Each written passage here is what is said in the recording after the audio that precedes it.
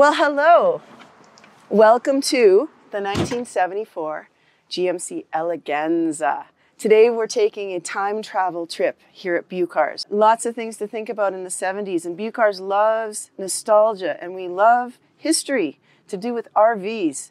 So we have this RV here to show and to have some fun with today. And we're going to show you this whole unit today and all the things that really have carried through from 1974 all the way to today, the same things that we have in RVs today. We're going to talk about the outside. We're going to show you the amazing, nostalgic 1970s vibe that we have on the outside of this motorhome. Paulette and Walter, they bought it from Bucars originally. So they had the foresight to see how amazing this unit is. We have a spotlight on the top. Now, we don't really have that kind of thing anymore, but really, if I was buying a motorhome, I would have them install something like that because it's just so cool looking. We've got an air horn up there as well. This GMC had a Oldsmobile Toronado engine. It is a V8 455. It was a monster of an engine, and they put it in a motorhome. They ran from 1972 to 1978. There's 13,000 of them. A lot of them are still out there. There's all kinds of clubs for folks who love this motorhome. As you can see, it's got such amazing styling, kind of space age. There is an amazing brochure that we just found in the motorhome that talks about how the US just landed on the moon not long ago from 1972. They landed in 1969. And this is kind of goes along with that whole space age thing. So the windows, as you can see, can you imagine having a windshield like this in a vehicle now? Curved like this, and they have what we call rolled windows. So the windows are curved to the shape of the body of the motorhome, so that it really, really looks almost like an airplane or a space capsule, really.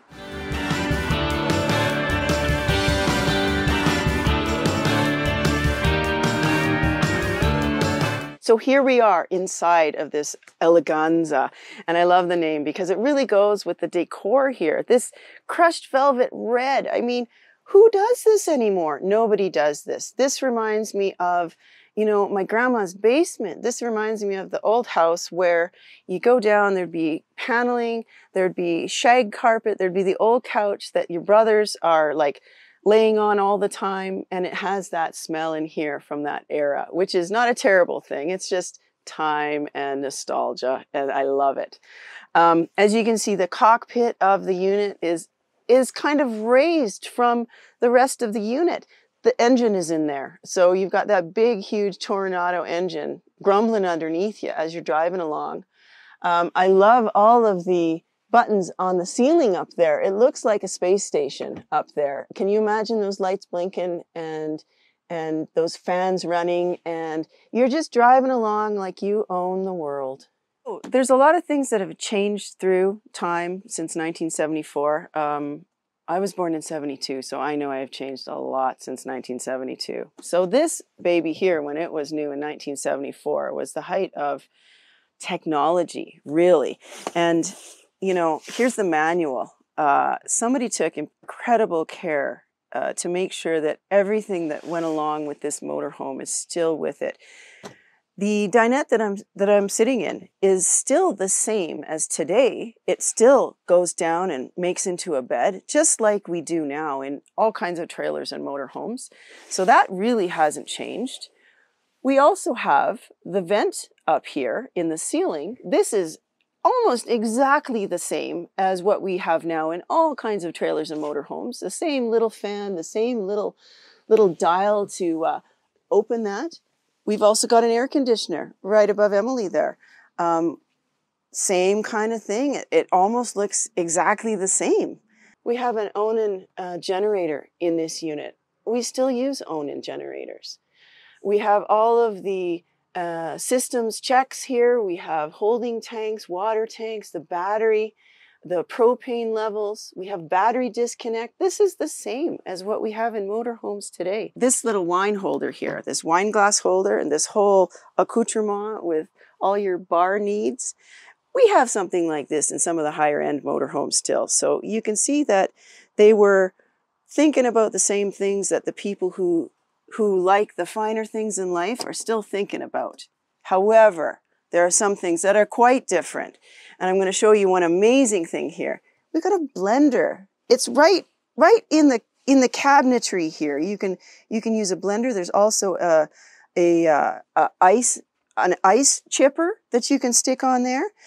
Now, one of the greatest things here is this little microwave. Can you imagine in 1974 coming into a motorhome and people walking in that door and going, "What is that?" Well, it's a microwave, of course.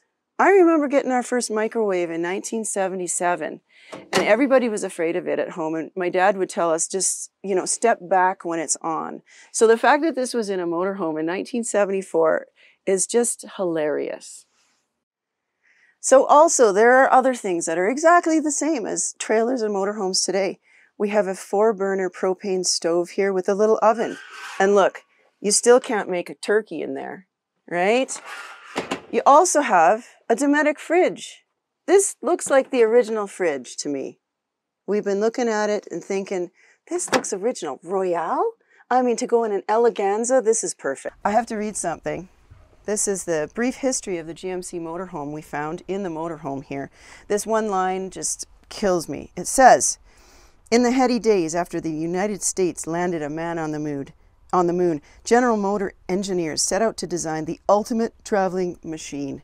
Drawing on the excitement of the times, this vehicle had to exemplify the cutting edge of vehicle design and construction." At the end of the night, after Walter and Paulette had their long days of glorious glamour in this motorhome, having their wine, sitting at the kitchen table, enjoying their friends at the campsite, they would come back here. This is where the bed is. This is just like a lot of motorhomes, a lot of trailers.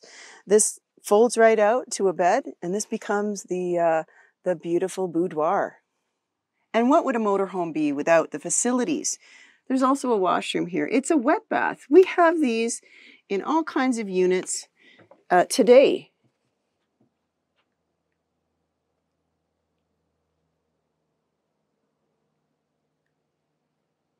So in 1974, after all this glamour in the day happened, you still had to clean it all up.